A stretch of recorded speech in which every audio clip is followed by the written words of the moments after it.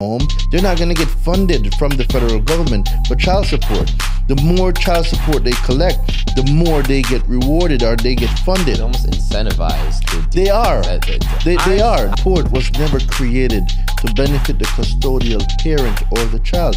Child support was created to reward states for effective child collection.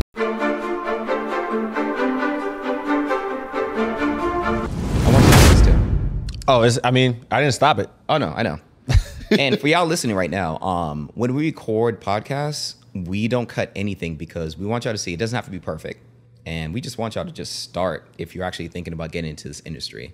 It's not about being perfect, it's just getting started. So welcome to the Flipping Tables podcast, where we challenge limiting beliefs and flip the tables on perspectives that may be holding you back.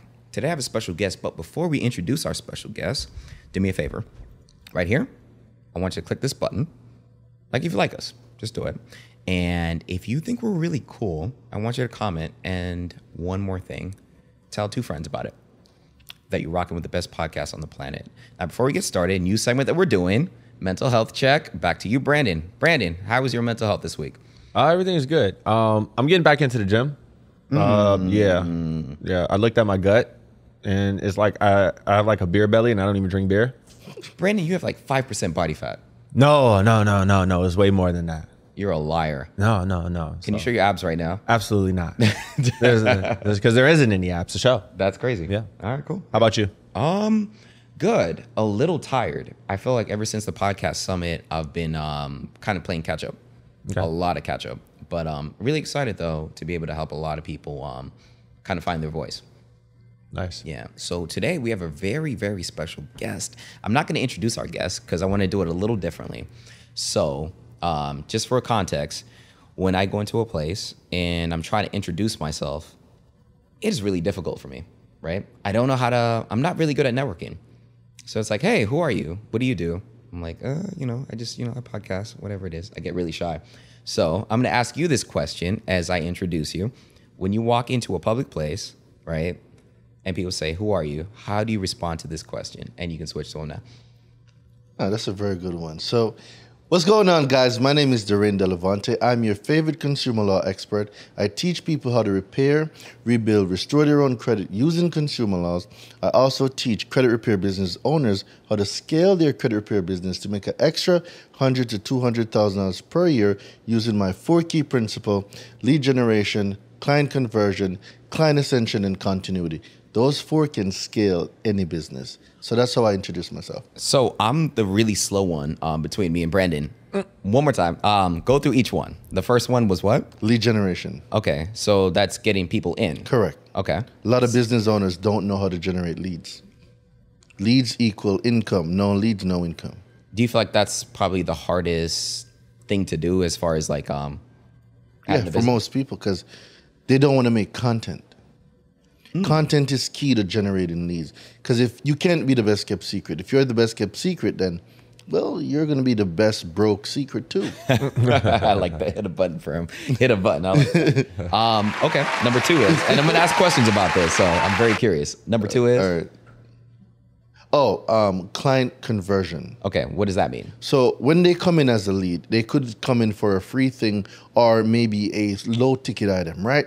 So when a lead comes in, they're not a paying client yet. So when they bought something like an ebook or whatever, now they become a client. The client ascension now, which is the third one, is how do you move a client from a low ticket item to a higher ticket item, or constantly having them go up the value ladder. And then the continuity is how do you get someone now to pay you forever, like the Netflix, the subscriptions, stuff like that. We're going to get back to all of this, by the way, but I'm just letting you break it down just so I have a framework to work from. Number 3 is? The client ascension, going up the ascension ladder. Okay. From $47 to $197, maybe to $500, then to $1,500, then to $5,000, then to $7,500, then to $25,000. Okay. And the last? Continuity. So that's a subscription that you have.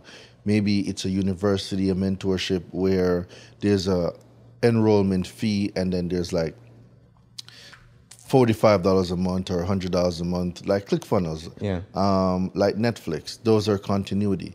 You stop, go high level, you stop paying them, you lose the access. That's called a continuity play. So do you feel like every business needs all four? 1,000,000%. Agreed. Or you're leaving money on the table. Stupid money. 100%. And that's the reason why I asked about pre-show. I asked about Myron Golden because it's this guy that just tells you the four basic levels, right? And that was literally essentially what he said. You need some type of subscription where you're getting recurring revenue that you can depend on. Softwares, programs, newsletters, stuff like that. Okay. So for you right now, what do you do?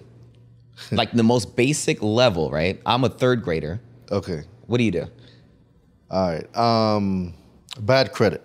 I solve people's problem where bad credit is concerned because I teach them how to take their power back by repairing their own credit using laws put in place by Congress. I think that's as easy as I can break it. No, I think that's actually, so what do you think is the most common problem that you run into as far as like, not you run into, but they run into? The miseducational system, misdirectional system. Oh, explain that. So there's a thing called double speaking or double speech or double language. There's different ways people call it. But basically, it's saying something when you mean something else. And our society is notorious for doing it. I'm going to give you an example. Okay. You've heard the word credit bureaus before, right? Yeah. But what if I told y'all credit bureaus is fake and it doesn't exist? I would ask you to explain that. Okay, so Congress has definitions. The Fair Credit Reporting Act, the law that governs everything that gets reported on your credit. Credit bureaus are not in their definition. The correct terminology is consumer reporting agency. Okay. What do we know about a bureau? Not much. Me personally. Think about a bureau. When you think about a bureau, what comes to mind? The FBI. Yeah, right? Yeah. So that's my point. So they know the meaning and the power of certain words. Knowing the meaning and power of certain words, well, if we miseducate a population, we can get them to do whatever they want if they begin to think that we are in a position of governmental authority. So I'm sure the consumers didn't make the words credit bureau up. It came from somewhere. Yeah. Right? Yeah. A bunch of might be paid actors that spread this propaganda, but then everybody bought into it and think that TransUnion, Equifax, and Experian are credit bureaus, and they're not. Wait, if they're not, then what are they? Consumer reporting agencies. They are a private company. They have no governmental affiliation whatsoever. So what you're saying is that people's credit score is based off just consumer reporting agencies? Correct. So, all right. The credit score has nothing to do with your consumer report. They're completely different things. A credit score comes from the use of an algorithm. The most famous one is FICO, Fair Isaacs Corporation, right? Where they have a risk score model, and that algorithm takes the information from your consumer report to give you a risk score, or what they call a credit score. So that is a private company, a technology company that has nothing to do with. I'm Tani Majikwa, your podcasting ally. Have you ever felt that podcasting is a logistical nightmare? It's not all the glamour and deep conversations. You're nodding, aren't you? Coordinating with guests, handling the technical stuff, editing for hours on end. And when you've done all that, there's that daunting task of getting your podcast across multiple platforms. Overwhelming, isn't it? But hold on. What if there's a way to make podcasting painless? Introducing Podcasters on Demand. It's like having a dedicated remote podcast producer at your fingertips, ready to handle all your needs. Wherever you are, wherever your guest is, we've got you covered. We'll take care of all your audio and video editing. You get to focus on what you do best, creating engaging content. And when you're ready, we'll send over your podcast to over 20 audio platforms, and we'll even help you out with YouTube. But wait, there's more. We optimize your YouTube podcast, episode title, and description for maximum viewership. We even do thumbnails. Your audience will find you effortlessly. So are you ready to turn podcasting into a breeze? Click the link below and start your painless podcasting journey with us. So are you ready to turn podcasting into a breeze? It's time to get your producer on demand and start your painless journey. Remember, we're here to make podcasting simple, efficient, with your consumer report. All right, tell you, you have your phone? Yes. All right, I rather just let you prove it. You know? Done. Let's People do it. be saying, "Oh, Daraine, you be making this stuff." I was like, I hear no, it, I'm but not. I got you. All right, what am I doing? All right, 15 USC, Okay. 1681A, 15 U. SC, Gotcha. 1681A. 1681A. Okay. This should bring you to definition, rules, and construct. Yes, I'm here. All right, scroll down. Okay. You're gonna see consumer reporting agencies. Yes. You see it? Yeah. All right, read the definition. The term consumer report means any written, oral, or any other communication. No, that's our consumer report. Oh. We're going to get to that one in a minute. Do you see consumer reporting agency? Let me scroll down a little more. Okay, the term consumer reporting agency means any person which, for monetary fees, dues, or on a cooperative nonprofit basis, regularly engages in whole or in part the practice of assembling or evaluating consumer credit information or other information on consumers for the purpose of furnishing consumer reports to third parties. This is a long definition, and which uses any means or facility of interstate commerce for the purpose of preparing or furnishing consumer reports. So we can stop there. Okay. So did they say anything about a credit bureau in the definition? No, Where did the word credit bureau come from? I don't know. It's made up. It doesn't exist. Double speaking, misleading the population to believe that they're a governmental entity when they're not. Why is that okay though? Why do people use that and it's okay? Well, it's marketing. It's not that it's okay and it's not that it's not okay. You have to discern what you believe is accurate or not based on your research. Because if you just take everything that people says, well, whatever result you end up getting. All right, they're putting out misinformation. Okay, cool. But at what point do we hold people accountable to go research the information that you're getting? It's tough. That's a slippery slope. Why? Because someone is unwilling to go and do their due diligence? No. People need to do their due diligence. I'm going to give you another example. Okay. A lot of fake pages, right? A lot of fake pages was coming out using my name, different spellings.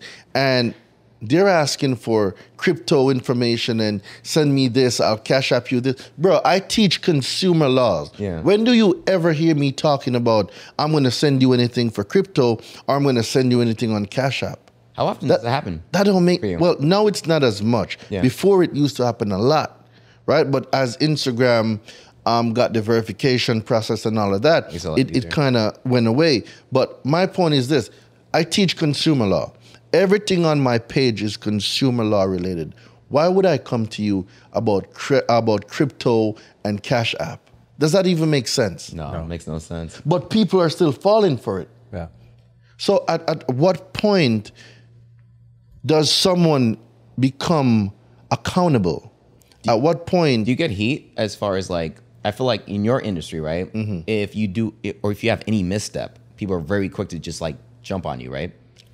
Well, people are quick to jump on you regardless of whatever you do. So whether you're doing good, it doesn't matter. Whether you're doing bad, it doesn't matter. Yeah. You have to be consistent about what you put out, the type of information you put out, and letting people know that, listen, I am a real person. Come catch me on this Zoom where I'm giving 4 to 8 hours worth of game. And guess what? The fakes can't do that. Dude, I've held Zooms for 8 hours, 8.5 hours, lost my voice and everything. Fakes can't do that. They don't have the content. How often do you do the Zooms? I have a challenge coming up very soon where it's 5 days, and over 5 days, I'm breaking down everything regarding consumer laws and the business side of it, where I'm breaking down how to use consumer laws to start your own business, how to make money using consumer laws, how to get deletions for people and for yourself using consumer laws, and how you can repackage those deletions to make money operating a consulting business. Hit a button for this gentleman, please. I don't know what button you have, but yeah, that'll work. Right? So there's a few things, but at the end of the day, these so-called people online and stuff, are they doing seminars? Like I got a conference coming up in September, the Credit Summit, right? Yeah. Let me just move this out of the way so you you guys can see it, right?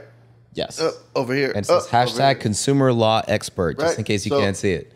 I got the Credit Summit coming up, right? Okay. This is a summit where consumers and credit repair business owners come together in Atlanta, Georgia. And guess what? Credit repair was illegal in the state of Georgia. Why? Equifax is here. Did I say that on? I didn't hear anything. I didn't hear anything. Did you hear anything? I didn't hear Nope, anything. nope. We're good. You know, some consumer reporting agencies are there. Now, this is just my opinion. Yeah. This is just my opinion. But why is it the only state that credit repair is illegal? Like, Is the state Okay. where the credit bureau or the quote unquote credit bureau is at. Yeah. like right there. That's a like, coincidence. What is your theory on that? It's What's quite your- a coincidence that Hypothetically, right? What is yeah. your theory on that? Hypothetically, obviously, everything we're this saying right has now. no. What is I'm about no- to say has no evidence to support. This is completely my own view. Yes. There was no research done on this. Okay. So don't come say, oh, there ain't, nope, there's no. And remember, I only got a high school diploma. So y'all, bachelor's degree and PhDs, I only got a high school diploma. Your opinion is welcome, but keep it to yourself. I like that. All right. So, all right. It's crazy that a state like Georgia, where we have so many black people, right, that's doing great Yeah. financially, it's the only state that credit repair is illegal. Only lawyers and banks and nonprofits and other institutions are able to do it. Yeah. Well, what about all the other states? You don't think they think that people need to get their credit together? So in my mind is this. Maybe these companies are contributing to political campaigns. Like I said, this is totally my opinion. There is no substantial. It's just guesswork, guys. This is guess. Guesswork. I am guessing. This is for educational purposes only. Okay. Right? You know, it's easy to donate to a campaign. As long as you put my laws in place. Pass this bill. Yeah, but think about it. Do you know that bad credit is the most profitable business in America? What do you mean by that? All right. Think about who really runs the United States. Okay. Who do you think runs the United States? Gosh, I've heard so many different stories. I think the business owners and stuff, or the private sector. Yeah, I've heard business owners, yes, but what type of business owners? It's the type that matters. As far as like race or like status or What happened in 1913? I don't know. All right. Yeah. It's called the Federal Reserve. Okay. America is run by bankers, the cartel of bankers. America isn't run by the president. Yeah, we have a president that. And knowing you, I know you chose that language for a reason. You said the cartel of Well, bankers. it's Why'd you really say what that way? it's a mob of bankers. Dude, a private institution that is not governmental owned, they're not even a bank, have the power, private institution, to print money on demand. Wait, I'm sorry. They can print money? Oh my God. This is me Who do completely. you think prints, what do you think is called the Federal Reserve notes? No idea. On your dollar. You pull out a dollar. Wait. It says So Federal Reserve the on the dollar. reserve is a private entity? Yes. What does it say there? I'm looking on it. It's a new $100 bill. I don't know if they took it off. Okay, let's see. Left corner, left top corner. Federal Reserve note? Yeah. Federal Reserve Bank. That's not even federal, and it's not a bank. So why is Double that okay? speaking. Ask the powers to be, bro. I wish I could give you all the answers, but I can't. Yeah. But just know that they're federal. It's a central bank. Okay. Right? A central bank masquerading as a federal bank, but it's not. Because the concept and the idea of a central bank was shut down by Washington, Lincoln, and all the other presidents. Yeah. It's the dude, Woodrow Wilson, back in 1913 that cooked up this plan with J.P. Morgan, Chase, Rockefeller, the Why isn't Rothschilds, this talked about Carnegie. more? Like, I hear you, but I'm like, why isn't this like talked about? I'm gonna be enough? honest with you. I think it is. Is it? The problem is This is that like my first time hearing it. It's more so people think when they hear something like that, like what you're saying, they think of it as a conspiracy theory. It's a conspiracy theory. Oh no, that's not. And it's like, and it goes in one ear and out the other so quick. Like people dismiss it. This is crazy. But it's public knowledge. So when you know who runs the world now, okay, let me give you another example. Okay. Bank of America Okay. got sued by the CFPB for $250 million, right? I want you to pull it up because I don't want people to think that I'm making stuff up. You got us? He's got it. Okay. All right, cool. So we're going to pull up Bank of America sued by the CFPB for $250 million. And then I want y'all to tell me what they got sued for. I can look it up at the same time right now. Hold up. I'm going to show you the big difference between the banks and people. I would say bank. Bank of America sued by the CFPB for $250 million. CFPB. PB. I'm gonna just type that in. It's like in real time. So what I got right now, it says today the Consumer Financial Protection Bureau ordered Bank of America to pay more than $100 million to customers for systematically double dipping on fees imposed on customers with insufficient funds in their account, withholding rewards, bonuses explicitly promised to credit card customers. So let's talk about the fees. So that's $100 million to consumers, but then they have to pay the CFPB another $150 million. So that's $250 million they got sued for, right? So let's talk about the fees. Okay. Late payment fees. Overdraft. Late payments are illegal. Late payments shouldn't even be on anybody's credit. I'm gonna tackle that in a minute, Yes. right? Now let's talk about how they make money from this. Okay. Late payments come from what? The application of missed payments, right? So you have to quote unquote miss a payment for a late payment to arise. Well, what happens if the banks intentionally applied missed payments? Late payments happen. With late payments come what? Late payment fees. And with late payment happening now, what else happens? Your interest rate goes up. Think about it. These are in their terms and condition. You miss a payment, it's $25 late payment, right? Late payment fee. And then if you do that, your interest rate now may go up double digits. This is so messed up. But they told you about it. You just didn't pay attention to it. I mean, who really pays attention though? And Like, whose it's fault like- is that? I mean, you're right. Ignorance is bliss. No, but the thing is, like, for example, right? You download an app on Apple. No one's looking through terms and conditions. Whose problem is that? It's not Apple's. Right. People bank on the fact that you're not going to read the fine print. Yeah. They know you're not going to read it. They put it right there, out there for you. It's your job and due diligence and responsibility to read the thing. They can't be held. I feel like, I mean, they put small print too. It's like, do I Zoom. really want to Everybody read this? got an iPhone. You can zoom it. This is facts. You I'm can just zoom saying, it. it's like, do I really want to read this? All right, let me ask you this. That's then. what happens. So they make it aesthetically unappealing. They spend millions in marketing. Damn. Like it's not a coincidence that it's so small. Yeah.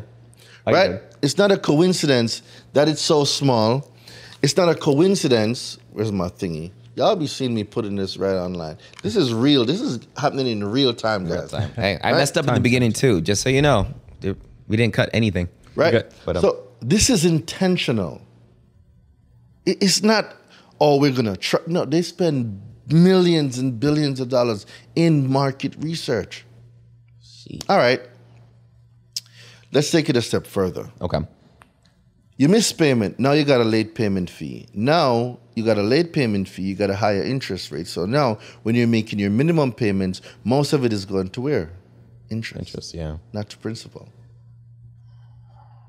Come on, follow the follow the breadcrumbs. Come on. It's like low key. I'm mad at myself because I feel like I've fell into that trap a couple times where I don't look at the fine print, but I just say, okay, cool, I can make it. All right. Whatever. But now it's like, let's talk about the other fee. Okay. Overdraft fees. $35. right? And now let's talk about, we talk about the interest rate. We talked about the missed payments. Now we're talking about the overdraft fees. And then let's talk about the minimum balance fee. Well, we know that America has 330 million people, right? Okay. And 65% live paycheck to paycheck. So that's roughly about 165 million people living paycheck to paycheck. Yeah. Well, 165 million people living to paycheck. Well, they're making only minimum payments on credit cards. They are going to miss a payment. They don't have the money to fight these corporations when they say, oh, you got a late payment. You know you weren't late. But Bank of America is saying, oh, you were late, and we're not going to change your information on your consumer report. If you don't know consumer laws, this is how they get away with that.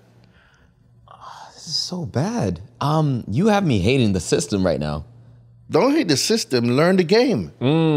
Hit a button. Like you want to hate a system. No, learn the game of the system and play the same game.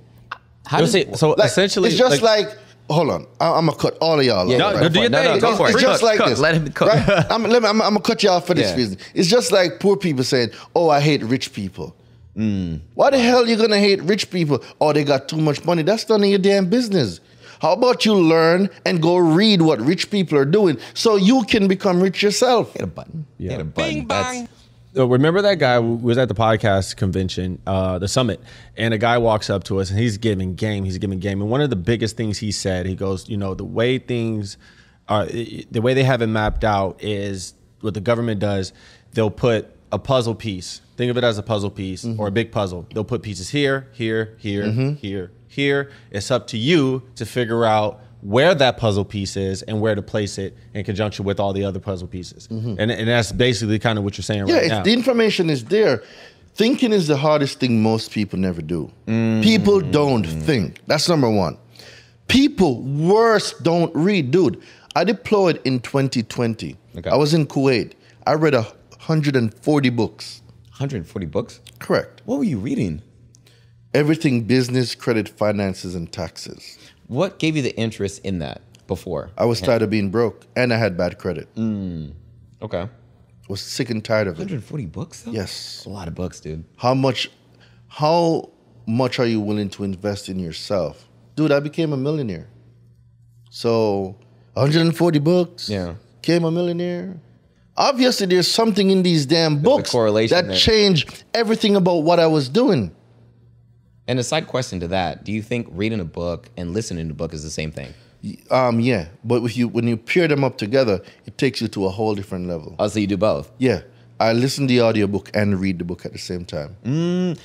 Alex actually said, I learned it from Alex Hermosi. he was, 100 million offers. yes. Correct. Which he has the leads coming out, which I can't wait for. Like Alex, stop holding the book hostage. like What's Alex, it been like 2 years? I hope you see this. Yo, everybody tag like this clip. Yeah. Tag Alex Hermosi. Alex, we're waiting for the book. Stop holding the book hostage.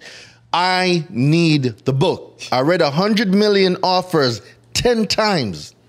I listened to this book going to sleep. I need the other book. I like it. So if gentle people in the internet universe, if you can take this clip and tag Alex, please, and tell him to give us the damn book. Yes. I want the book. Needed. I don't care if it's $500. I need the book. Thank you, Alex. That book is going to be, honestly, in my opinion, I think that book is going to be the book of the decade. Give me the damn book, Alex. I don't need, Just the book release could it. be $1,000. I don't care. need that Just book. give me the damn book. What's the biggest lesson or biggest takeaway you've taken from Alex Hormozi? Because I feel like I've learned a lot of game from him. And like I said before, his free stuff is 10 times better than everyone's paid stuff. What's Your the offer. biggest takeaway? Your offer. Curate your offer and know who your avatar is so you can market to your avatar. A lot of times, a lot of people try to have their message appeal to everyone and appeal to no one. But if you take the time out to know who you are servicing, who you're selling your products to, then now you can create a specialized marketing messaging specifically for your avatar. That's the toughest part, though, right? When you're first starting, right? You don't know much about entrepreneurship. The hardest thing is that you feel like you're leaving out people. right? No. When you first start. You never had that in the beginning? No. I was trying to get everybody. And that's why I wasn't making no damn money. What switched? Myron, Daraine, you need to know who you're talking to. Right? So I now learn who I'm talking to, and then I paid to get coaching live in front of 7,000 people, bro. I'm sorry, in front of 7,000? No, I got a mentor, right? That coached me live in front of 7,000 people. How do you get coaching for the 7,000 online? Taking my business apart. How did you feel at the time? I'm crying. I'm literally crying on Zoom. That's the difference between somebody who's going to make $1 million 3 months after and somebody that's not. I didn't care. If I know that this person has the formula for success, ain't no way I'm going to sit down and You didn't feel vulnerable, though? Like, he's tearing me up right now in front of everybody. It's cool. I was the one who instigated it. I need to know. I was making 6 figures. Okay. Cool. How do I make 7 figures? I don't have that information. Coach me so I can get there. And in my mind, I know that I was going to use this coaching, this coaching to put back now in my university to coach my students that come into my high ticket program on how you need to shift gears from 5 to 6 figures and from 6 to 7 figures. So you knew ahead of time. You were mentally prepared for it. Correct. Do you think most people are, though? Like, for example, right? You'll have people that come up to you like, I need help with this and this and this. What I've realized is most people aren't ready for the answer. A lot of people are not ready for it. But you were. Especially women. And this is no offense to y'all. But y'all be like, tell me the truth. You can handle the truth.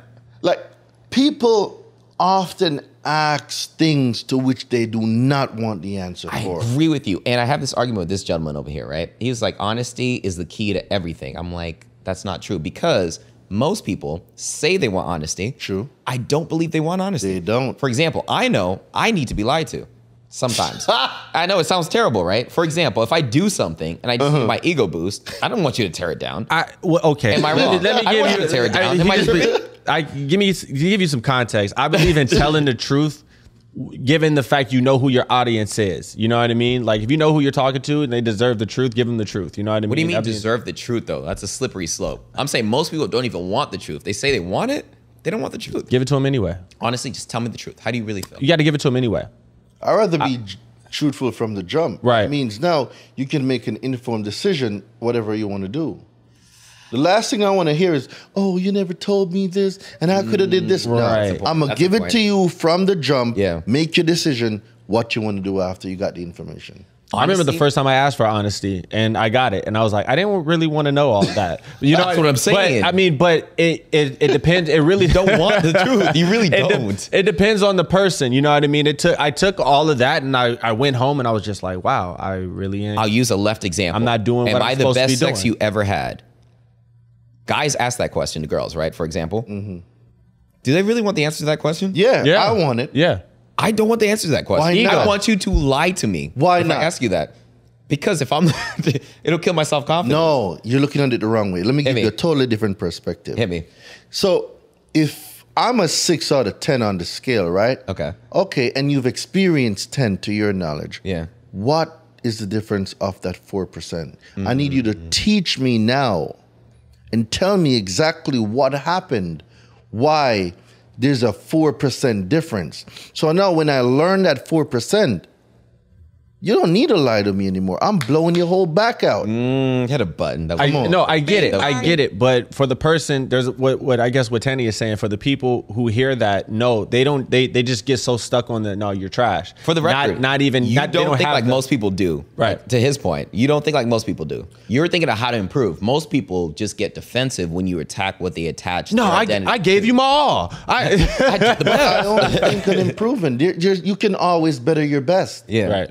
So I'm always in a constant state of improving. There you go. Shit, if my head game girl is not the best, Tell me, do I need to make circles? Do I need to flick up and down? Do I need to have suction? Like, tell me how the shit works. So I have a question for you. Did you always have that get better mentality? Was that something that was taught to you with, like, you know, military? And you say you was in the military. Yeah, Was but that- I'm just always like this. I've been naturally curious as far as I can go.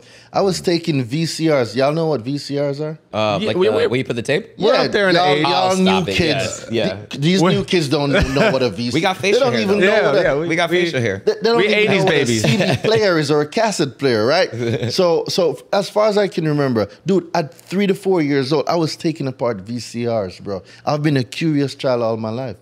So I'm always constantly looking how to better my best and to improve my game. How do you coach people though, knowing the fact that they don't innately have your curiosity? Yeah, It's that's the question. something that mentality. can be installed. Yeah, The mind is like a software, or it's like a motherboard. You can always upgrade the software, right? So the key to upgrading any software is the mind, right? So when we talk about people, you need to expose people to different ways of thinking, because society tells them go to school, get a job, work 40 hours a week for 40 years, then retire on 40% off your pension, which is total bullshit, because where does inflation comes in? It's big. How much do we pay for eggs right now? Last time I bought eggs, I think it was like $6 for a dozen. Eggs, right? Yeah. It's the same damn egg. 15 years ago, how much that egg was? Same egg. $1.99 or something. Same egg. And 30 years prior to that, how much was eggs? Probably Cents. half, I maybe was even less. since, yeah. But it's the same damn egg. It's the same milk. What happened? Let me ask you a question. How do you feel about, because I'm only asking this because a friend was really excited about it. It's like they're doubling up on my 401k. How do you feel about 401ks, for example? Scams. Walk me through this. All right. Why? So you're supposed to put money away, right? And before we even do that, do we know how the 401ks came about? I don't. See, if I'm people, a being lot of honest. people that didn't even look how. Before 401ks, companies used to have what is called DB, direct. I think it's direct benefits. Okay. Right, and direct benefits meaning that they'll work for a company, and then when they retire, the company will take care of them for the rest of their life. Gotcha. Well, that wasn't a great business model. Then they switched it to DC, which is direct contribution, where contribute to it, and the employers now match that 401k. Okay. Now you're supposed to be putting funds away. Who is the manager of the 401k? By the way, I don't know. nobody knows. Prudential? Okay, that's a company. Yeah. Who's managing your money?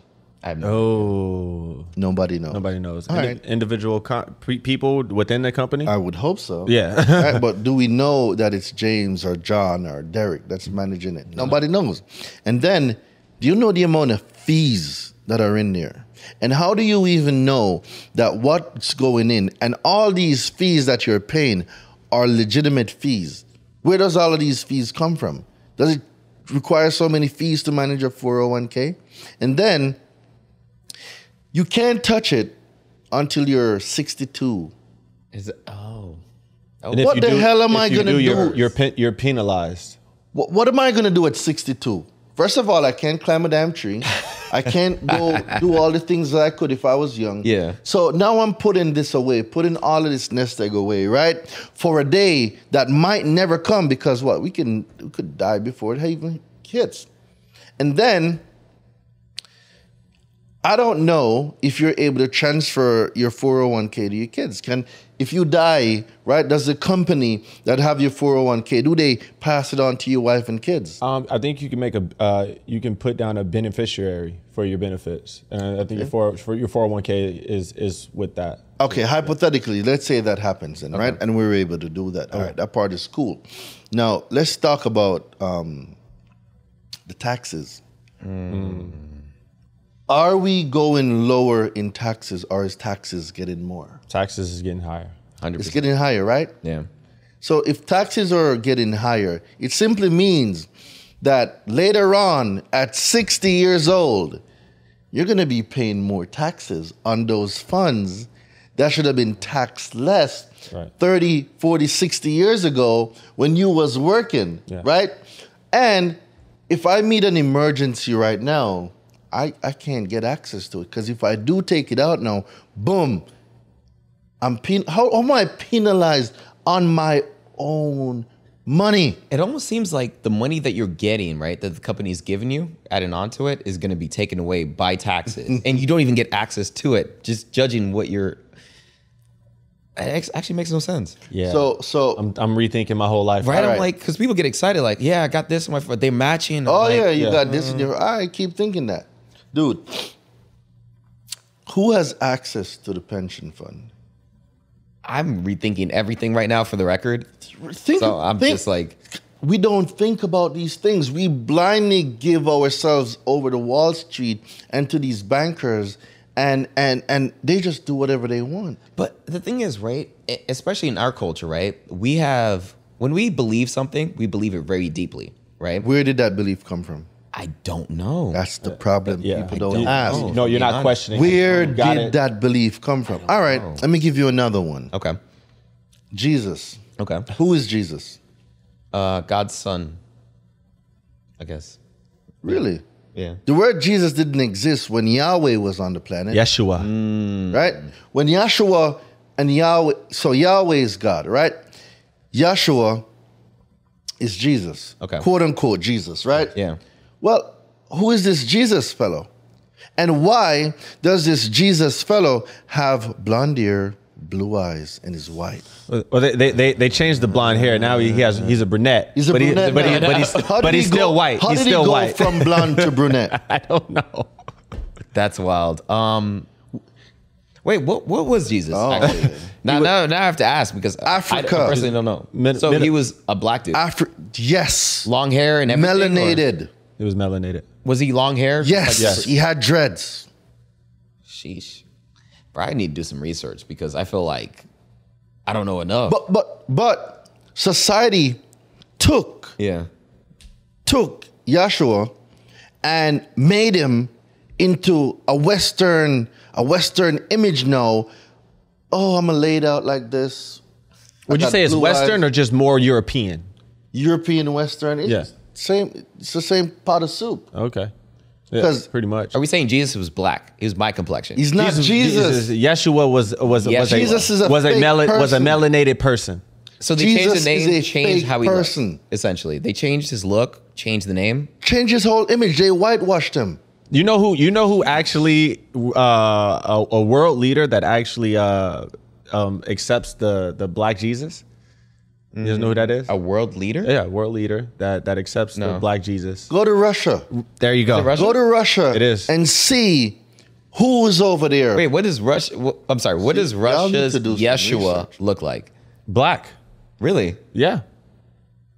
They worship a black Jesus. You would never know. You get this is documented. It's on camera. It's on videotape. The Pope himself is seen inside the Vatican kneeling and praying to the Black Mary with the black child. You know, You gotta This think. is crazy. No, I'm just saying. Like, I feel like most of the people watching right now, like, this is really a thing. go look it up. I don't doubt it. It's just Jesus is a fake name for a fake person with a fake identity that didn't exist. I'm afraid to even touch on Christmas now because we don't gotta go. I'm there. afraid. No, I'm just saying. For Christmas example, or right, Easter. Someone said the other day the whole Xmas thing was to be able to take Christ out of I guess the holiday, like Xmas, Happy Xmas, as opposed to Christmas. Well, yeah, they want. Well, to do he's that. not even a Yeah. part of it. Christmas is a whole nother pagan holiday. sure First of is. all, Yahshua Okay. was not born in Christmas. He was not. Was born in the summer. He was not, right? So Christmas is a follow-up for Easter. The Easter bunny, the Easter egg. Dude, this stuff goes way back, man. I don't want to go down a rabbit hole. How did you find out about all this stuff? I read a lot. $140. Got you. A lot. That's crazy, man. Can we echo? A lot. All right. So let's go back now to the miseducational, misdirectional let's go. system, right?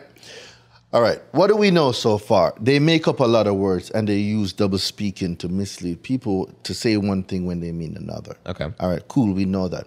We know that they tell us that credit bureaus exist when, in fact, the definition and their laws show that there is no such thing as a credit bureau. The only bureau mentioned in those definitions is the Bureau of Consumer Financial Protection. That is the only bureau. How did they get away with that, though? In the sense that, like, you have people like you that understand how it works. We don't understand because we're not under anyone's stand.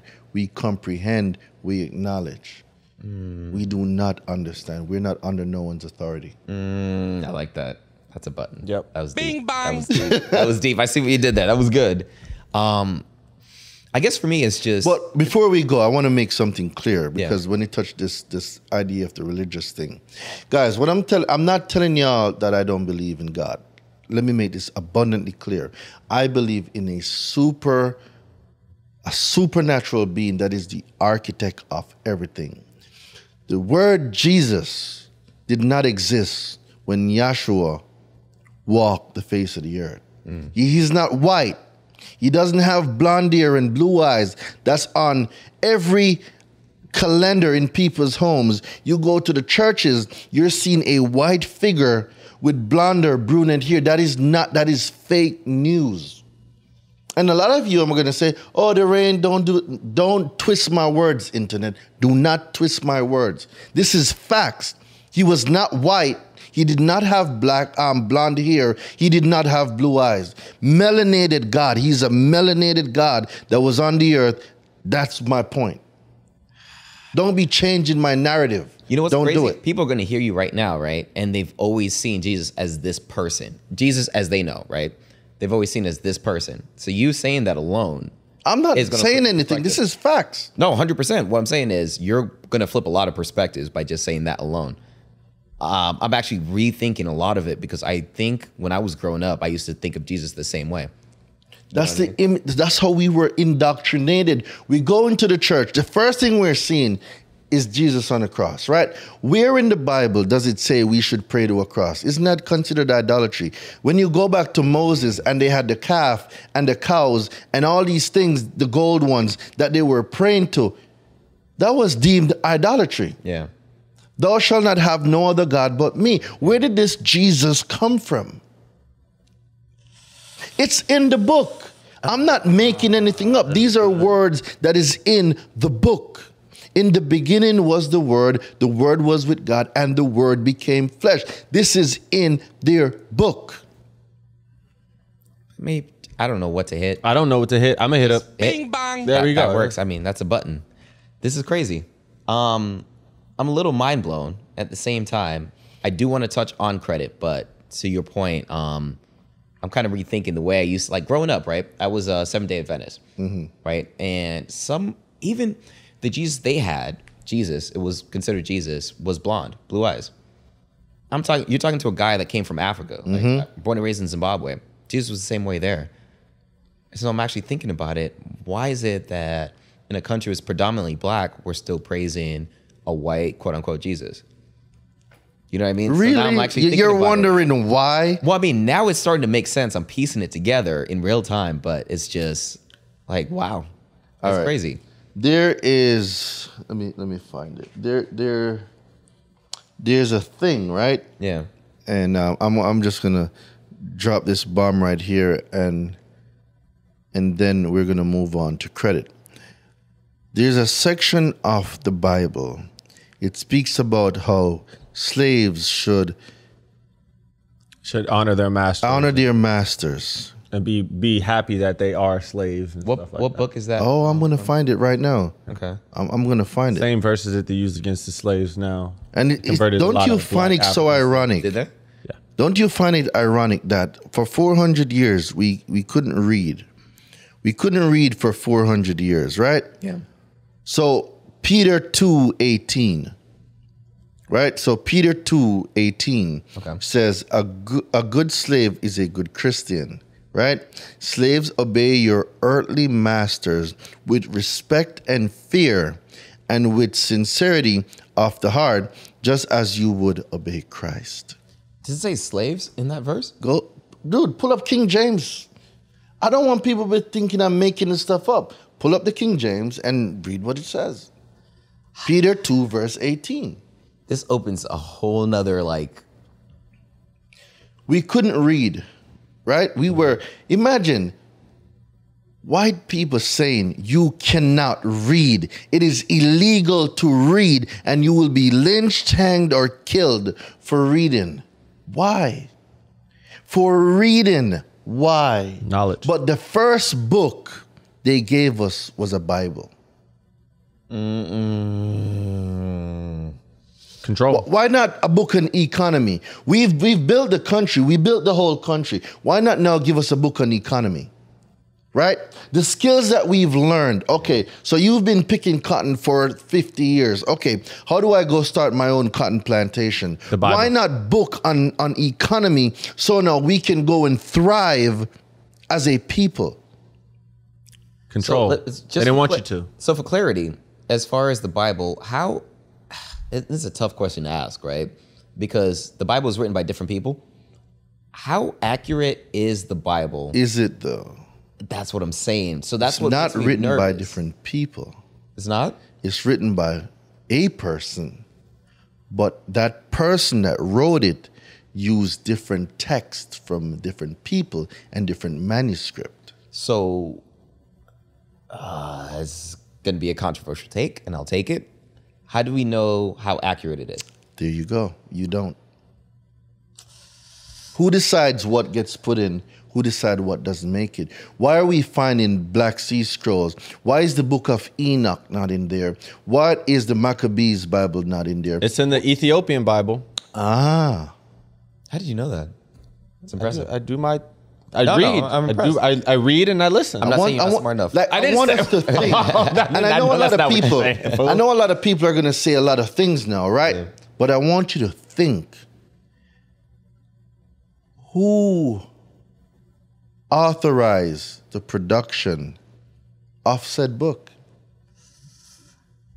I couldn't tell you. The Pope. The only it the person. Pope? The only person that had authority to at the time. But look how many times the Bible have changed over the years. What is this? What's changing so much? Right. There's translations, and then there's this version, and there's this, it's A Bible from 1816 is different from the Bible now. What changed? What changed?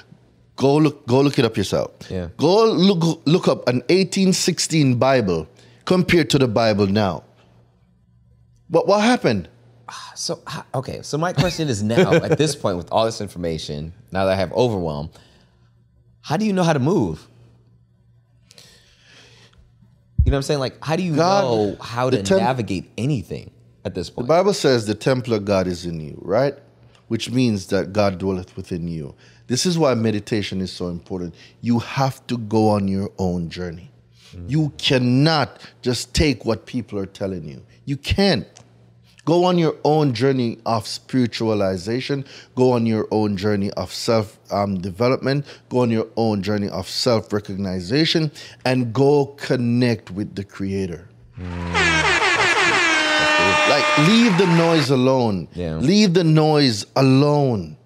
You have to be really deep as far as like just listening to your intuition. Just You like have being to. really close, yeah. Go on a prayathon. Go on a pray marathon where you're really establishing a connection. yeah.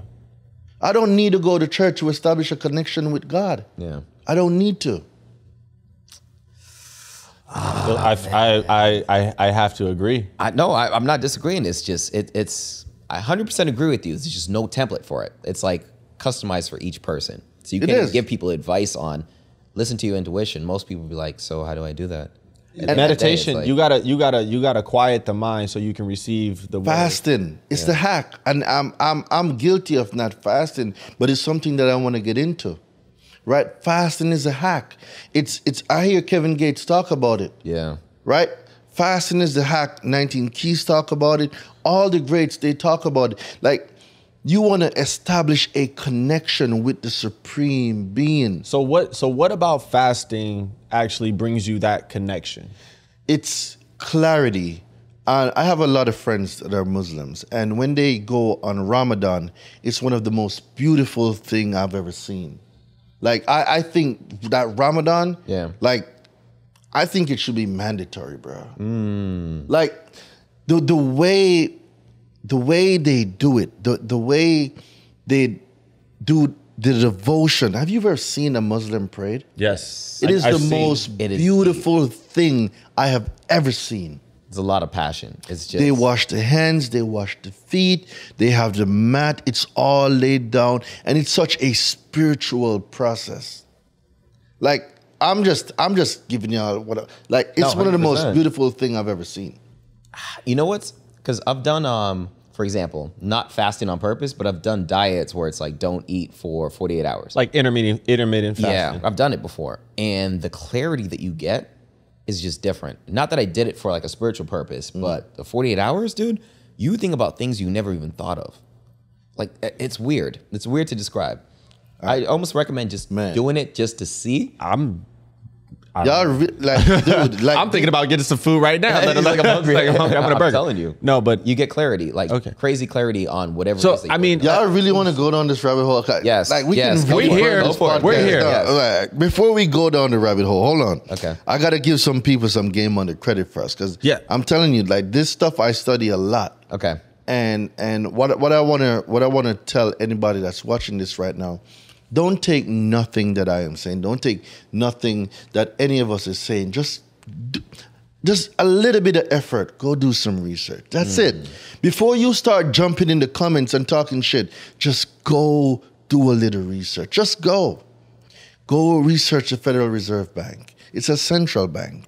Go research 1913 when they sneaked a bill into Congress when all of Congress was away in Christmas. Yeah. That's how it got passed.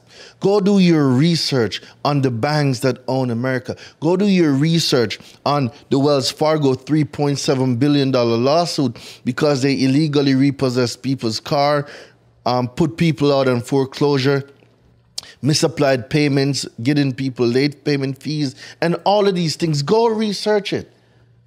And they got away with it. All right, let me ask you this, right? Because Go research it. I mean, the thing is, right? You get advice from people, right? Now I'm saying that you get advice from people that really don't know what they're talking about, right? What are Trust some of the but verify. bigger misconceptions that you hear? Most common. Trust but verify. I'm going to trust what you're saying, but I need to go verify it. 100%. Do not take nothing that I'm saying as truth. Go do it. And that's why when I come on podcasts and when I give the game, I'm citing sources. Go do the research. I'm not not just one of making those it up. dudes that's just going to tell you a whole bunch of stuff and you don't know where I'm getting my information from. Yeah. I'm not that type of dude. Research exactly what I'm saying. So back to your question. Tell me your question again. No, as far as like misconceptions, because there's a bunch that I've learned that I've had in the past. For example, it was like, my credit's done. I can never fix it. I fixed it from when I came out of college. I had a 480, bumped it up to a 750 in less than a year by just ignoring all. I had a mentor, to be fair, right? And it was like, yeah, you can fix this, this, this, this. And he did it. And I was like, this is crazy. This is completely against what everyone told me. See, mentors are the shortcut to success, but you're going to hear people say online, oh, it's a scam, don't do it. You're going to hear people say that the biggest scam is school, bro. Hit a button. Yes, I Right? agree with you. Why do you say that? The biggest scam is school. All right. This is definitely going to be controversial for the record. So, for those of you who are wondering, I do drink with my pinky up. I am very classy. So, before y'all come talk shit, I got my pinky up. Mandatory. 100%. Okay, school is a scam. All right. Why is school a scam? You go to school to get a job, right? You're going to spend high 5 figures into 6 figures going to school. But then you come out of school making low 5 figures, right? So bad. And then we're talking about 30%, 35% on taxes from that low 5 figures, right? And then now we're talking about, all right, we're going to put it on deferment forever. I bet. But then now there comes a time when it has to come out, and then everything comes rushing back in. All the interest rate, all the payments you never made, and you still have it to pay off. So now you end up, do you know that even if you go bankrupt, the student loan stays? It does. Why is that the stickiest? Why is that the one that It's one of sticks the no matter biggest. what? It's one of the other biggest business in America. Really? Yeah, I can go create $1 billion company, file bankruptcy, but I have a $50,000 student loan and it will not go nowhere. Why? Because the thing is, right, you make that decision before you are actually a full adult, right? So for example, if you decide to pull out a student loan, right, as a student, you're not mature all the way in the head. Why is that the stickiness? We have kids making adult decisions. That's so bad. All right. That they got to live with for the rest of their life. They got to live with it for the rest of their life. So now we're talking about you going to school. Oh, I want to be a ballerina. Then you go take out a loan for a ballerina because at 5 years old you like to dance, but then reality slaps you in the face and you need that. I probably need to become a business owner, or I probably need to learn something else. Like now we're going into the information era. Well, we've been in there, but we're now going into the computing and the AI. Maybe you need now a degree in software engineering, but you done paid for a whole ballerina bachelor's degree of arts. And now you want to go IT. And now you got that student loan that you're paying back. You're going to take another one to get another degree. So now you got more degrees than a thermometer, right? And so bad. That was good though. Hit a button. You said more degrees than a thermometer. Hit a button. So think of, and this isn't me knocking anybody with degrees, guys. I want you to get what I'm saying. Yeah. Be intentional about what you're doing, right? But we want kids to make grown-up decisions. Well, the thing is, right? Life changes, right? Everything changes really quickly. So the thing is, you're being forced to make a quick decision about your entire life at a super early age when something could change. For example, take AI. You brought up AI a second ago, right? Right now, education is going to change completely in the sense that when we were going to school, it's more so memorization, you know? But now it's almost becoming obsolete because of AI. Now. Exactly. So now I paid 60 grand to learn this.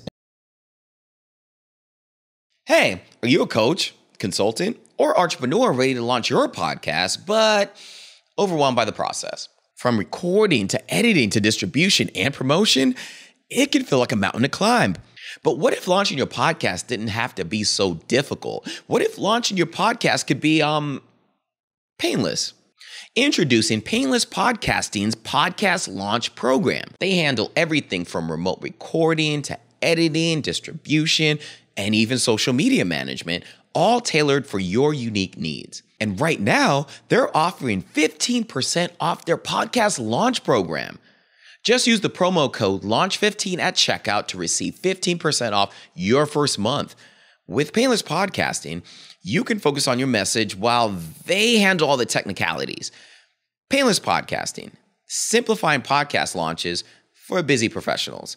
Sign up today and make your podcast launch painless. Painless Podcasting, simplifying podcast launches for busy professionals. Sign up today and make your podcast launch painless.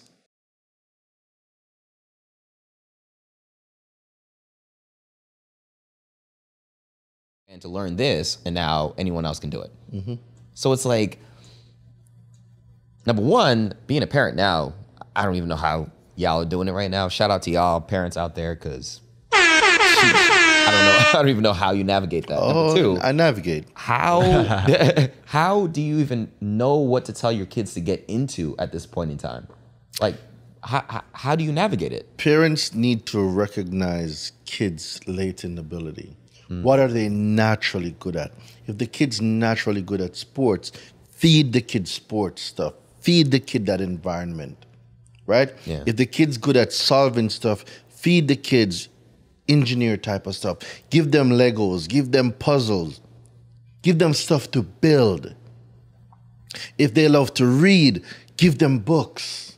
Spend the time to find out what your child's genius is. Like, my son loves ABCs one, and he's 7, right? Loves ABCs 1, 2, 3. He loves how to count. Like he'll just watch numbers all day. He loves numbers.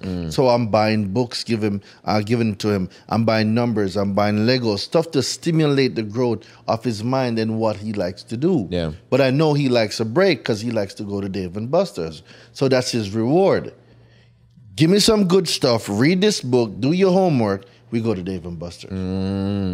So you really have to be present. Correct. Yeah. It's not that you really have to be present. Have this system in place, because if I'm not present, his mom can get it done. right? If his mom's not there and his grandma's up here from Jamaica, they can go. I'll send him an Uber, right? Go to Dave and Buster's, go have a great time, and come back. So it's recognizing, but see, there's a bigger issue here. Okay. And the bigger issue is a lot of the parents together are not in the homes. So now the dads are not in the homes. Because this young girl made very bad decisions, right? Opened up for everybody. Now they got 1, 2, 3, 4, 5 baby daddies, and none of these guys are there. And now we're talking now, she's working 2 jobs to make ends meet. Now the dad's on child support, right? So now we're talking about a system now that is really tearing families apart, which is the child support system. It is a disgusting system where the child support system benefits from child support because the federal government pays the states for effective collection practices. So now we're talking about the state now. They don't have their intention is not to have a happy home. They're not going to get funded from the federal government for child support. The more child support they collect, the more they get rewarded or they get funded. They're almost incentivized to do They are. They are. I said that on a other podcast, and everybody looked at me like I had a big ass zit on my Your forehead. delivery was not as good, but I remember that. I remember okay, that. So your Tanny. delivery is very abrasive, but the thought actually makes sense now. I The think. child support was never created to benefit the custodial parent or the child. Child support was created to reward states for effective for effective collection of child support. Right? So it was created bad. to reimburse the federal government for the welfare programs. That's why it falls under Title IV. We had TJ, what's his name? On Instagram. TJ. He had, child support is illegal or something illegal. like Yeah. Yeah. We had him on the podcast. It's unconstitutional. And What he broke law it down. requires the natural person to support the federal government? None. This stuff is crazy right now. There is no law. People get stuck for 18 years. because they don't They just ignorance don't- because they don't read and they don't know. I don't know. The thing is, right, when I didn't know all this Okay, let me information, I'm coming let me across, shed some other I light. didn't know. All right. The child support system, right? It's not judges. It's not real judges that's doing it, and the ones that are doing it, they're getting paid. So they have a financial interest already in the case. It's an unbiased. It's a very. I'm not. I was about to say unbiased. It's a biased. Like you're going in handicapped. How come attorneys don't help with this though? Right? Some do. It's just not a lot. So bad. This is wild. That's why I don't have kids. that's No, the reason. Kids are great. I love kids. I want 5 more. Yeah. But How what? many do you currently have right now? Yeah, 1. Okay. But what I'm saying is, we need to learn the game. That's the problem. Is we're not spending time to learn the game. Right. The game of credit. Okay. Right. Well, speaking of that, give us some tips right now as far as just credit in general. Mm-hmm. Give us maybe 1 or 2 actionable tips someone can use right now to fix their situation with Well, credit. Because I feel like people almost feel handicapped right now. Like, I can't fix my credit. I can't, which I know is a misconception. What's just some easy tips people can do right now to fix their situation? First of all, everybody can fix their credit, 100%. So the first way you can go about fixing your credit is going to my YouTube channel, right? Daraine Delevante, DARAINE DELEVANTE. Go to my YouTube. My free content is better than people's paid content. That's number 1. Number 2 is I made an ebook about FICO and how I cracked the code to perfect credit when I was deployed. I built an 800 credit score 3 times in 1 year. Jeez. So all they got to do is text the word FICO, FICO, to 917-993-5238. So all you got to do is text the word FICO to 917-993-5238. And link is obviously going to be right in front of you right now. Yeah, I'll make sure I'll send you guys the link and everything too. The next thing is every consumer, every person can fix their own credit. Every one of you. The issue is y'all are not willing to take the time to learn it. something as important as credit that affects every dynamic of your life, you want a microwave fix when you took 10, 15, and 20 years working this to mess it up. Like, how do you expect it to get fixed in 30 days? Something that you took years to destroy. And this is where the scams come in. This is where people are telling them, oh, you know, I can wipe everything in 30 days. And this is why there's so much cloud around the credit industry, because people know that people are lazy. They know. And they don't want to learn it. So now let me give you a microwave solution, because that's what everybody's looking for. I'm going to give you a microwave solution to fix your problem. So how do you pitch your clients when you're telling them the time frame, as far as like... You cannot promise nobody nothing. So you just I can give you results, but it may take time. You have to learn what to do. 100%. Anybody that's promising you any results in a specific time frame, it is illegal. There's a law called CROA, Credit Repair Organization Act. You cannot make any promises. This is the problem, right? So a lot of people don't even know that late payments don't exist and late payments are illegal. I'm sorry, what do you mean by that though? Late payments don't exist.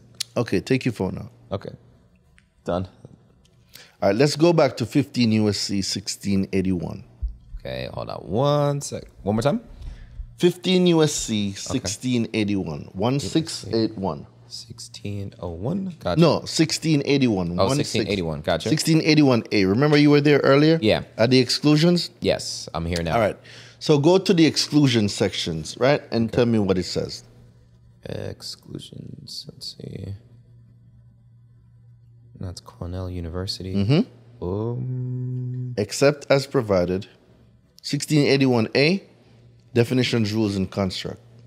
Section A. Okay. You see it? Okay. It starts with what? exclusions, number 2. Scroll down. Remember where you were getting the definitions from? Yeah. It's right there. Right now it's loading very slow right now. But I feel like you have it off the top of your head. I do. All right, hit me. But I want people to know that, you know, it's there. Oh, no. I'm definitely going to pull this up, and I will show it. So it says, except as provided in paragraph 3, the term consumer report does not include. Now, when it comes to the word consumer report, what someone needs to do is to go to the word consumer report and see the definition. Okay. In the definition of what your consumer report is, FICO is not in there. FICO is an industry standards bank used. FICO isn't law, right? Okay. So now, FICO uses information from your consumer report to give a FICO score or a risk score using their proprietary technology, the algorithm that spits it out. Okay. Right? So now that we know that FICO is not in the definition of your consumer report, that means the factors of FICO are not factors of your consumer report. So factors of FICO, payment history, utilization, age of credit, new credit, and mixture of credit, those 5 factors have nothing to do with your consumer report. They are independent. Why is this not taught? The law is there, bro. The system makes more money from bad credit than anything else. Come on, we're going to do the math in a minute. Okay. So now, when we go down to A1, it's going to say reports containing information solely as to transactions. Yeah. Transactions. What is your payment history? Isn't that your transactional history? Yeah. Or experiences.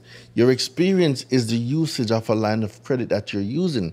So if it's a $10,000 line of credit, and if you're using $5,000, that's considered utilization, but that's also the experience of the consumer and that line of credit. Gotcha.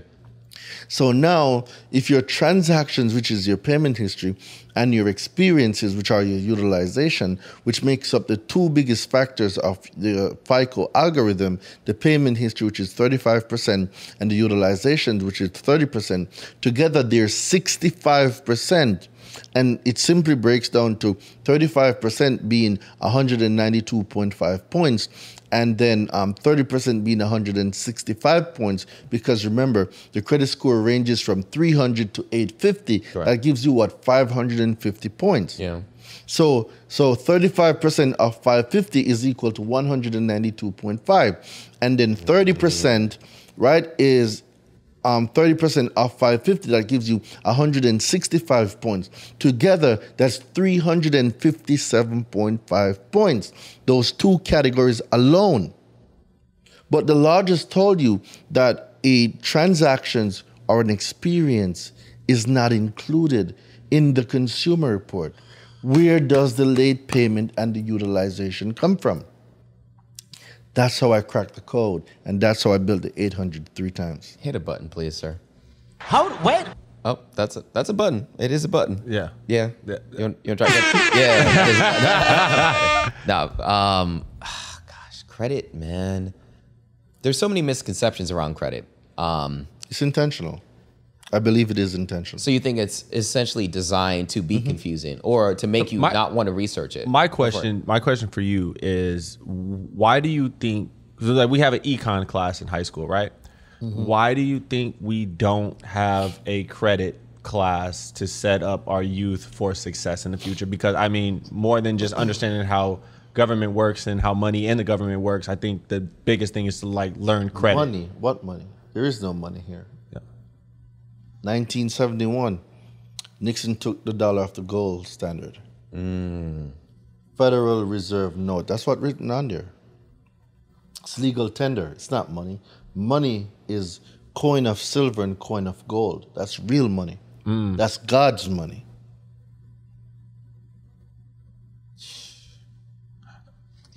It's kind of crazy. No.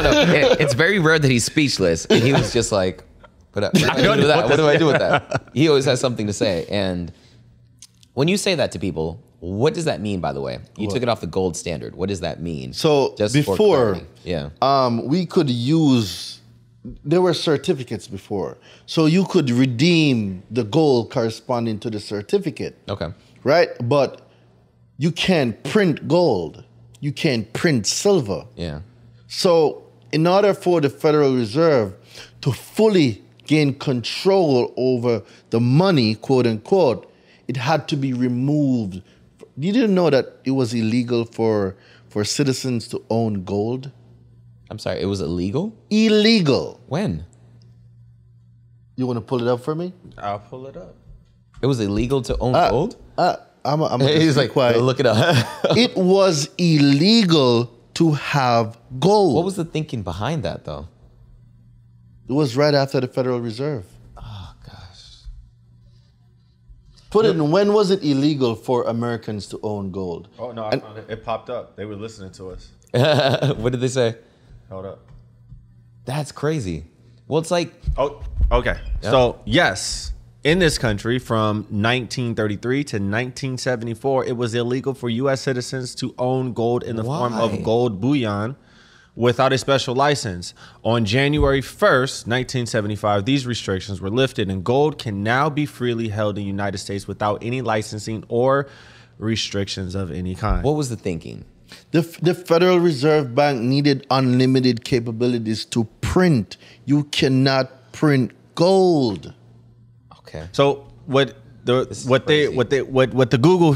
Google said? The Google. It said the stated reason for the order was that hard times had caused hoarding of gold, stalling economic growth, and worsening the depression That as doesn't the make United sense, States, as you're saying it. was then using the gold standard for its currency. That is the worst reason. That's why I said this is what the Google is saying. Yeah, no. I don't know if for this to be true. I didn't know it was illegal to own gold in those times. That's a long time. That's what, 40 years. For 40 some odd years, you couldn't own gold. 1975 was just Yeah. a couple of years ago. We got people that still lived in that era when gold was illegal. Crazy. This is what I'm saying. Guys, credit goes deep. America is backed by full faith and credit of the United States people. It is in the motto. That's why they're always throwing, sign up for this credit card at you. No matter where you go, want to sign up for this credit card? Sign up for this credit card. Money is only created through debt. If no one borrows, no new money is created. I need you to tell people, how did they find you, man? Because I am so mind blown right now. I don't even know what to ask anymore. I'm just like, really? This is crazy. It's like it almost sounds like the pharmaceutical market. You know what I mean? Like there's no money in curing. You know what I mean? There's no money in you get money in treating. You don't get money in curing. That's what I'm saying. There's no money in curing. You know what I mean? So the same thing for credit. There's no money in fixing people's credits or getting them out of debt. There's no money in that for the United States. There's like y'all see what I'm saying? So I see why people are negative. Dude, all right. I see it now. It makes sense. So when I had bad credit, my first car was a used 2007 Nissan Altima. Okay. Right? I couldn't even get it. I had to get a cosigner, right? Didn't even know what the word cosigner meant. Then when I did get a cosigner, shout out to my boy Kevin, right? And I got this used Nissan Altima 2007 with 75,000 miles on it. I was paying 18.9% interest rate. If you have good credit, you're paying between 2 to 5%. Jeez. That's not a lot. Bad credit, you're paying double digits. Yeah. You are paying 15, 25, 35%. And they know you're going to default on it anyway. And they know that an insurance policy was taken out on the finance charge, 15 USC 1605. There's an insurance built into the finance charge. So if the obligor defaults, the lender gets compensated. So they get full payment already when you default. They got a check. So it's a win-win situation for them. They're winning 4 to 5 times, bro. Because now they got the insurance money. Now they're going to put it as a charge-off. Now there's going to be late payment fees. Now they're going to sell it to a collections. Come on. This is upsetting. I mean, no, I appreciate the education, but it's really upsetting. Because I know a lot of people that feel defeated and they're in that position. They just don't have the knowledge. There is hope. Seek and ye shall find. Ask and you shall receive. Knock and it shall be open. People are not asking the right questions. Go read a book. 100%. How do I change my bad credit situation? Put it inside of Google. It's going to bring you something. Start there. But if people are unwilling to change the way they think, they will forever be poor because poverty is a mindset. Hit a button. That's a button. So I have 3 more questions I'm going to ask you. Are you ready for your question, sir, or do you want me to ask the first? I think I asked my question. I think why, you know. No, when we wrap up, we always ask one question. Yeah, you go ahead. All right, cool. You go and then I'll go. All right, so personal question for you. Next 5 years, what do you hope to accomplish? Next 5 years, I will be the owner of about 100 companies. I like that. A CEO, you know, Grant Cardone is a big role model of mine. Robert Kiyosaki. Hey. And true financial freedom lies in rule number 1 of Rich Dad Poor Dad. The rich don't work for money; they have money work for them. That is a button, sir. That was definitely a button. I'm getting a lot of buttons. You do. You might break the record today. That's awesome. I like that. That's probably my favorite book right now. Actually, all time. Rich Dad Poor Dad. And Think and Grow Rich. That one I listened to on audio. I'm very much an audio person. Like reading it, which I know the cheat code is doing both, but audio, for some reason, I'm very much an auditory learner. Because you can multitask when doing it. Exactly. When you're reading, you have to dedicate the time. And but if you want to hide something from a person, you Put it in a book. That's what I say at the same time. I don't get to hit your own button. That's terrible.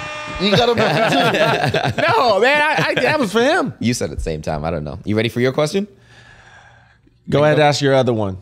Yeah, I know you said 3. Go ahead and go to your 2, and then I'm going to do my 1, and then you do your last one, and then close out. All right. Quick tip that you can give to someone right now to fix their situation as far as credit. Go to my YouTube channel. My free content is better than a lot of people's paid content. For only $47, the book on my website is $197. On my website, right now you can get it for $47.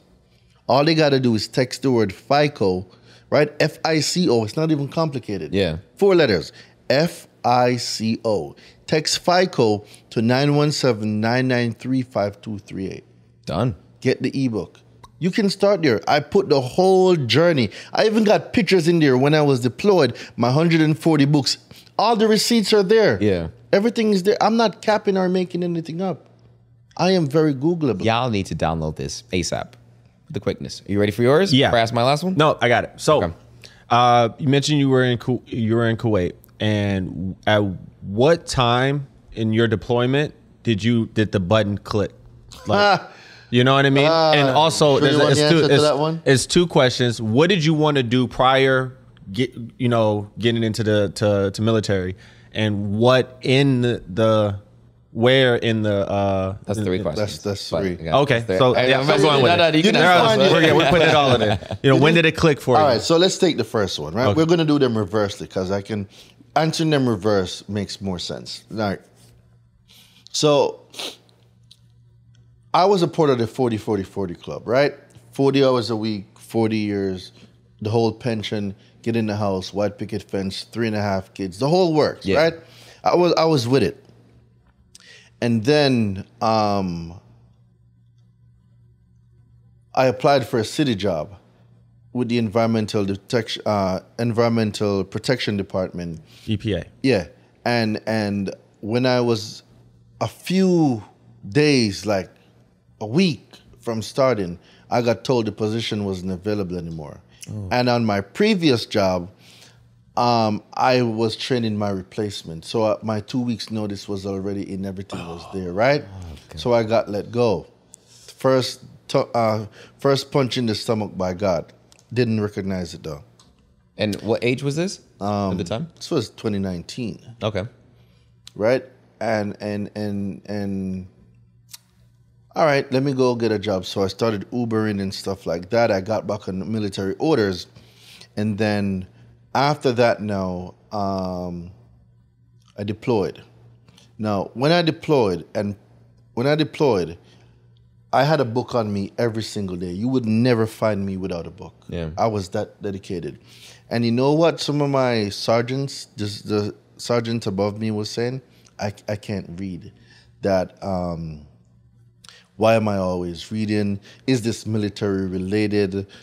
Dude, you know what I told him? I said, listen, put me back on the plane, send me back home. Because if you think I'm putting down this motherfucking book, y'all got a rude awakening. And this is how I said it. I didn't care. Yeah. Demote me. I didn't care. I was so committed to my success. What not even God himself could take me off the path. Like that. I was so committed. I don't care what happens. Send me home. Take me off the deployment. I had a book everywhere. Right? And it's crazy because now I'm rich and she's broke. I'm just saying. I like that. If instead of shutting people down, maybe you should have came and found out what I was doing and learn some shit. Because then you working for $50,000 a year now, dude, I can make that on a weekend. Right? And this isn't me showing off. This is not what I'm doing. I am saying, ladies and gentlemen, when I changed the way I thought about things, when I changed my mind, when I changed me, when I reconstructed my brain, I saw that $50,000 a year was not enough. And that you can make that in a day. So what people go to make in 1 year, I have the skills to make that in 1 day. Jeez. And I have done it. Hit a button. That is incredible. So now I lied. So education isn't a scam. Okay. School is a scam, and the type of education. How it's set up, 100%. So I lied. I said I have one more question. I have two. All right, let's get it. So I asked this question on every episode so far on this podcast. But wait, we didn't finish his yet. We still got some left. What was the second one? When did it click? It clicked when I got fired, right? And I got fired in the sense of I got called into the office by First Sergeant, right? And First Sergeant said, hey, we're going to have to cut your orders in September for the new fiscal year, which is October 1st. For those of you that are familiar with the military, the new fiscal year starts October 1st. September is the last orders you're going to be on because the government overspent on the COVID budget, right? Gotcha. But then, lo and behold, 30 days later, $3 billion went to Ukraine. Ask me how I felt about that. I got nothing against nobody from Ukraine, but you just fired me and sent a whole $3.7 billion to Ukraine. Wow. Get out of here, bruh. So that's when it clicked. You want to know when it clicked? That's when it clicked that no one is coming to save you. And if you are not your greatest investment, keep waiting for somebody to come and save you. Hit him. So I hope that answers your question. You officially broke the record. I am not sure, but I am actually 100% sure you We're broke gonna put the a record. counter. Yeah, we're going to do it. I think we're on 15 right now. We're on 15. And the last question you had was, or did you get to asking it? No, that was it. That was it? I bet. All right, so I'm asked this question that we ask on every episode. What do you think matters more, and rank them in order? Skill set, work ethic, network. That's a difficult one. Yeah, I know. Every same reaction. Every single person. It's like, Skill set. all important, but Skill set. okay. What was the other one? Skill set, network, work ethic. Okay. So developing a skill and the degree of how that skill is going to be mastered will be based on your work ethic. Agreed. Right? Because the more you put into something, the more you're going to get out. Garbage in, garbage out. Awesome stuff in, awesome stuff out. Right? So in order for us to change the output of anything, we must change the input. So if you input mastery, the output is mastery. Agreed. Right? So that's where the work ethic comes in. And then the network now gives you the ability to become extremely rich by leveraging that skill set that you have mastered to serve so many people. But you still have to rank it, though. You still have to rank it. Obviously all intertwined, but I would put skill set first because you need to gain the skill. That. Yeah. Gain the skill. And then the other one was the work ethic because you need to become a master of that skill. And then once you have mastered that skill, the next step now is the network for you to go and spread your gift to Hit everyone. a button, please, sir. He's officially broke the record. That's good? Record holder. That was deep. That was good. That was good, right? That might be the best answer you've ever got. That was good. All right. So the last question I have for you, talking to our audience, I want you to talk to this one person right now that's just listening and feels defeated as far as the situation that they're in as far as credit, right? They might feel defeated, like, I can't fix this. I can't get past it. What message do you want to give to that one person watching right now? All right.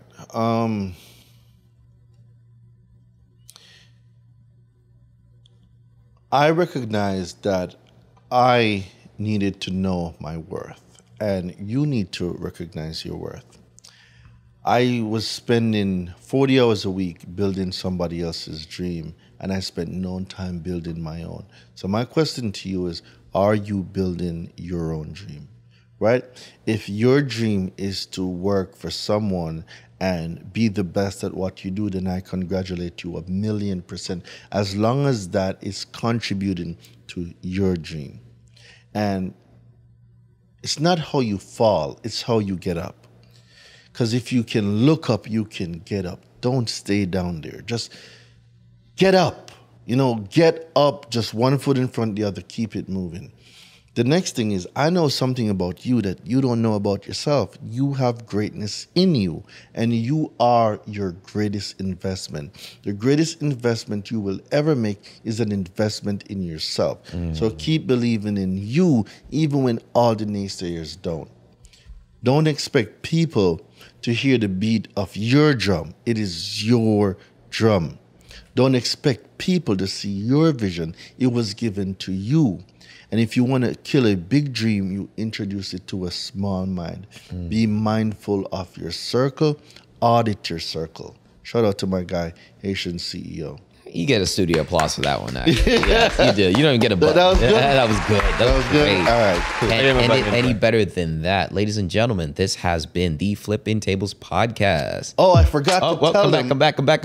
Switch. I totally forgot. Oh. I totally forgot. See, we be caught up.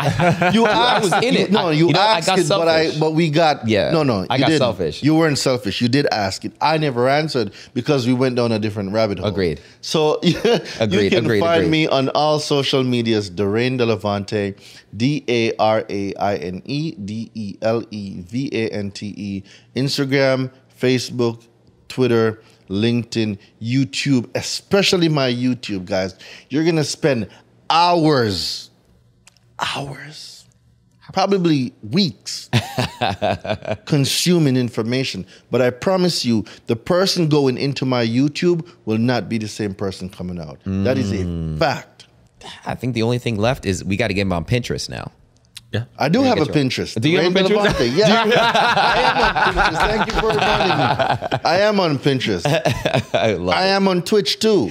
Oh man, he's everywhere. Yeah. All That's the links what's up. obviously going to be right in front of you right now. But ladies and gentlemen, awesome episode. If obviously he's giving you value, just comment your thoughts on it, and we'll definitely respond. And if there's a part 2, drop it in the chat. when there's a part 2, we'll definitely drop it in the chat. They have to want a part 2. Oh, y'all want a part 2. I'm speaking for y'all. Y'all gonna want a part 2. Yes, part 2 coming soon. This has been the Flipping Tables podcast. Let's see how many people are tuning in. Honestly, Yeah, I'm here. Let's I'm see good. them comments. I'm good. In the Let's see them comments. I know you guys are gonna respond, but I want you to double the amount that I was anticipating maybe 100 in a week. I want 300 in a week. We're gonna get those comments in. Why not Part 2 coming soon. 300,000? Why not that? You know what? 600,000 it is. Yeah. We're doing that. Yeah. It's been Flipping Tables.